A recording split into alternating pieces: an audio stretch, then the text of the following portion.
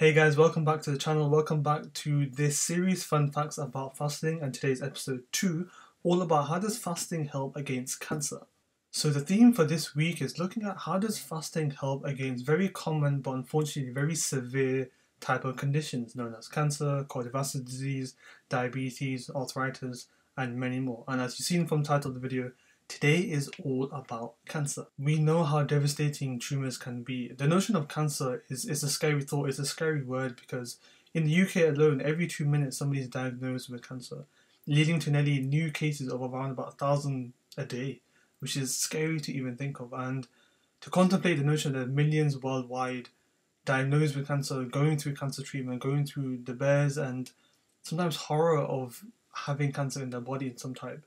There's over 200 cell types in our body, so you can imagine how many different types of cancer there can be.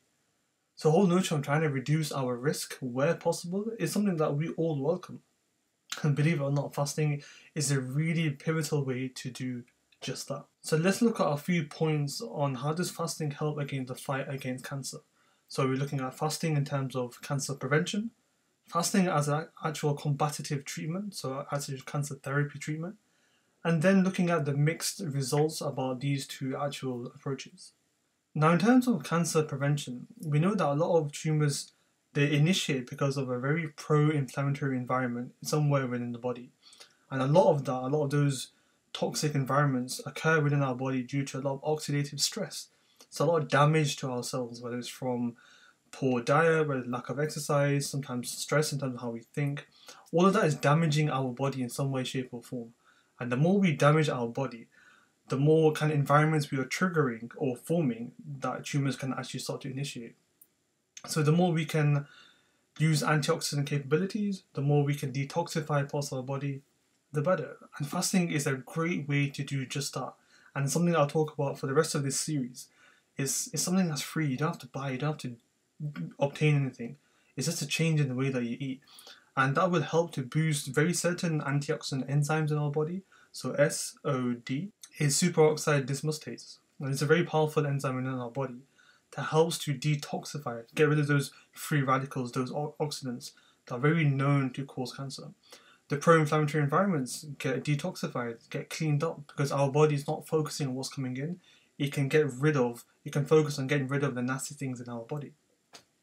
And another fancy word known as apoptosis, which is programmed cell death, is something our body uses to get rid of cells that are damaged. Cancers love to shut down that process, so then our body's not looking around, okay, what cells are damaged. But fasting helps to boost that capability, so we can get rid of the cells that should be deleted, if you want to use a better term, get rid of or destroyed. That those damaged cells, if left unattended, will start to form cancer. But funny enough, within the research, and a lot of the research papers I'll be looking at in this series are commented down in the description per episode, and within this one looking at cancer treatment, there's actually a lot of evidence to look at how does fasting help to alleviate the side effects of common chemotherapeutics.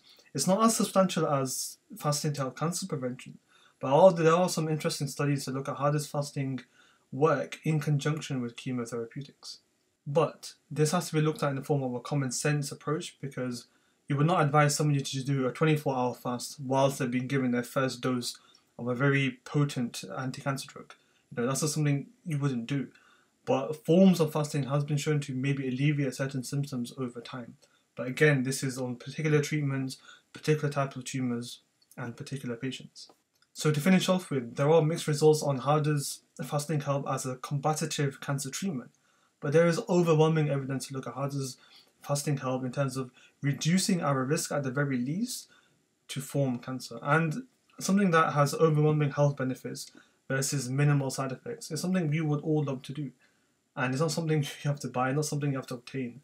It's just a change in the way that you eat. So we all want to reduce our risk of cancer, of course. And fasting in whichever form has been shown to help reduce our risk. And I'm sure that's something we all want to do. So thank you for joining this episode, and I'll see you in episode 3 tomorrow. Take care.